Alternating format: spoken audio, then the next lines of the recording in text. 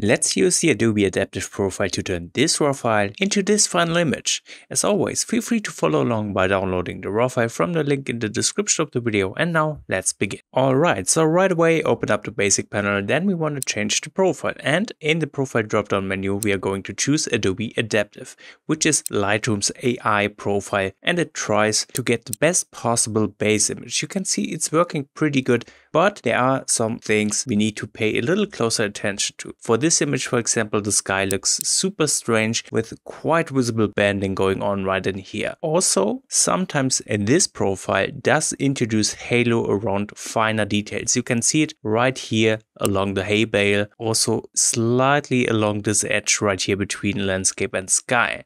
So those are things we really need to look out for when using Adobe Adaptive. But of course, if we start to look for these things and we notice them like in this image, what we can do is to dial down the amount that this profile is applied. I'm going to dial it down to around 70. The problem with the banding in the sky is pretty much gone. We still have a little bit of visible halo around that hay bale, which is a problem. But I think for this image, it's not that noticeable. So with the profile setup, what I'm going to do next is some basic adjustments. And since Adobe Adaptive helps quite tremendously getting the base exposure right, there's not much that I need to do. What you notice is this image is rather dark. So what I want to do is to bring up the shadows to fix that. Let's go with something around 50. And that's looking pretty good for a base image.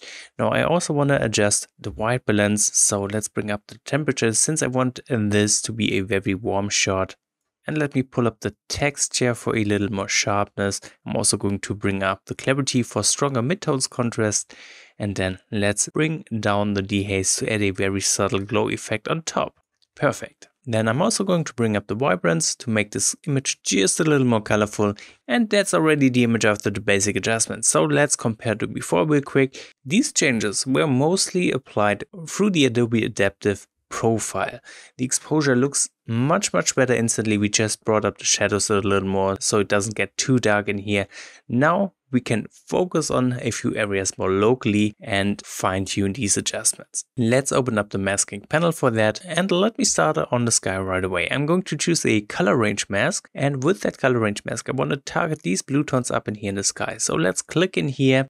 We're getting a pretty good selection, but what I want to do with this part of the image is to make it a lot darker, adding some contrast into this image. The problem is we're selecting way more than we need. So I'm going to subtract a radial gradient, and here I'm just taking out the brightest parts of the sky which really don't need to be selected for this effect. Otherwise it would look unnatural. I'm also going to subtract a linear gradient just to clean up the bottom part here. Now that's looking much better. And all I need to do now to add contrast is to bring down the exposure, making the blue parts of the sky darker. I can also bring up the contrast a bit, further improving this effect. And I do think I want to bring down the temperature just a little bit. Want these very dark tones in the top part of the sky to be cold. So I'm going to make them a little colder right away with this mask.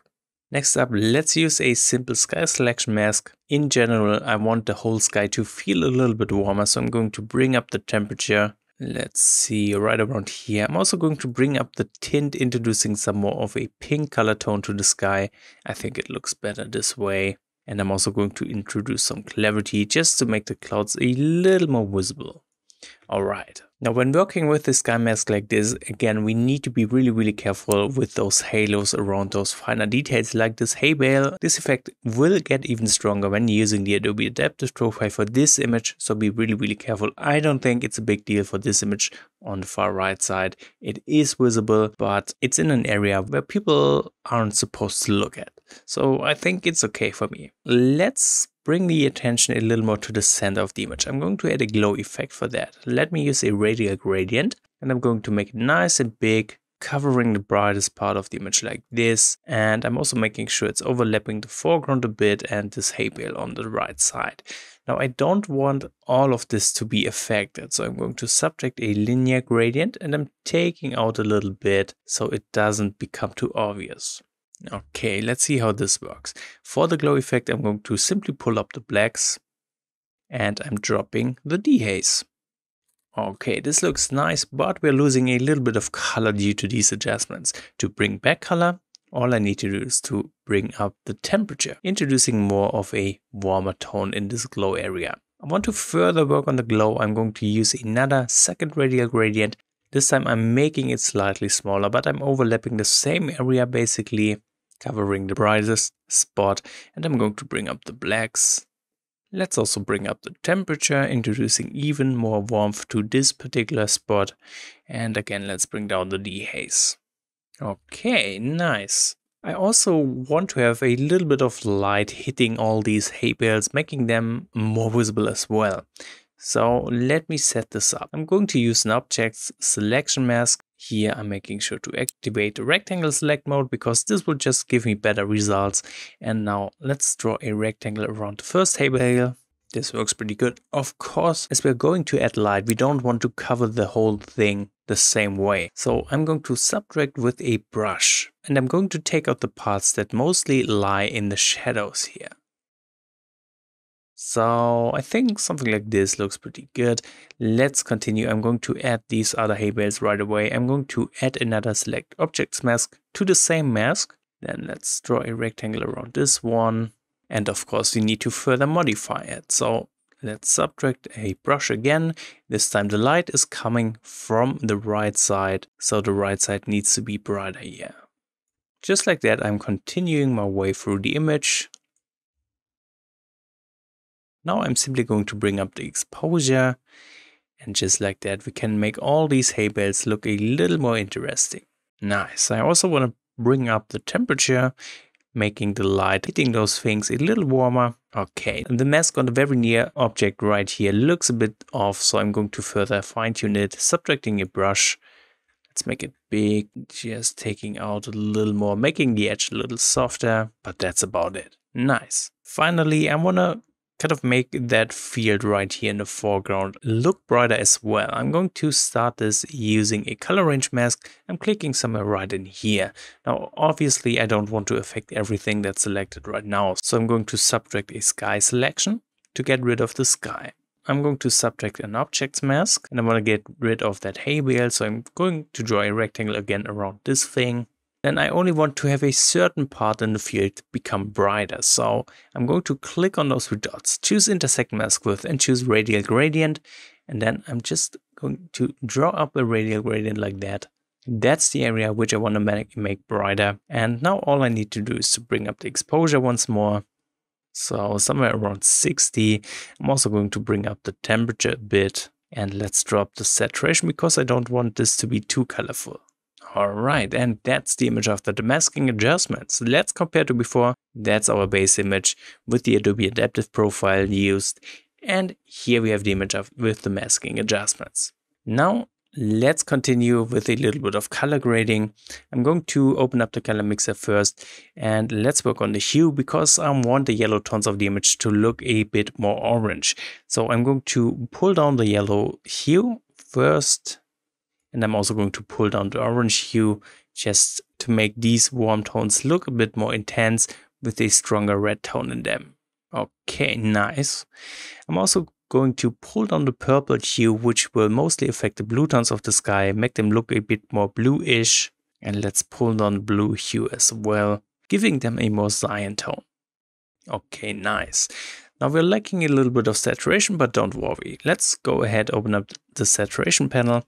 I'm going to bring up orange, and I'm going to bring up yellow. In fact, I might also want to bring up the blue tones, just a little hint. All right. The colors are still lacking a bit, but don't worry. We are going to change that now with a bit of split toning. And here we're going to use the highlights, the midtones, and the global color wheel to add more warmth to the image with more intense color tones. So let's start with the highlights.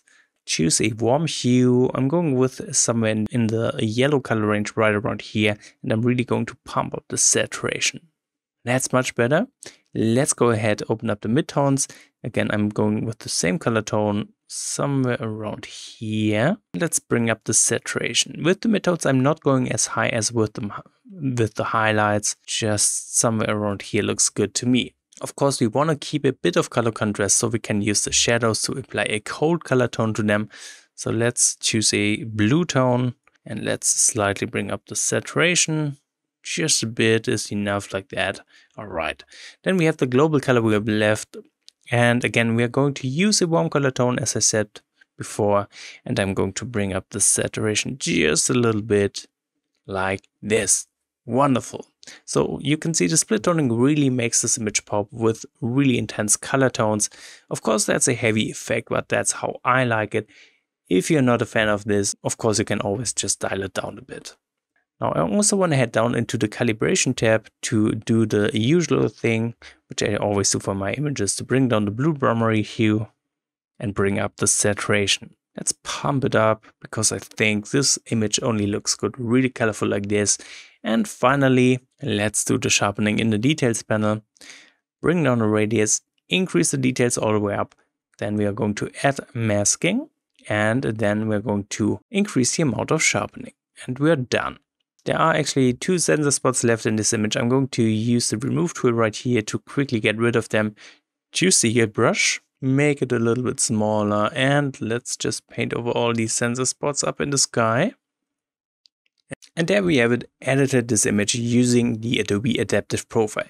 Now, 2 things I want to mention real quick. You can see we still have a little bit of overexposure right here in the brightest part of the sky. That's something you won't be able to fix with a single image because this is just purely blown out sunlight. This would be fixable with exposure bracketing combining an HDR image, but since I was shooting a long exposure, that's kind of tricky to do, so I decided to just leave this area in. You could kind of Photoshop this out, but this is not something you fix with the Adobe Adaptive profile.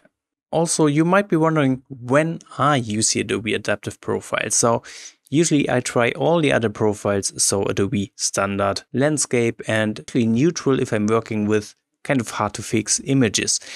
And if those don't work, I usually go ahead and try the Adobe Adaptive profile as some kind of last resort. So I hope this quick tutorial on the Adobe Adaptive profile will be helpful for your images. And if you have any questions left, let me know in the comments. Feel free to like and subscribe, and thank you so much for watching this video.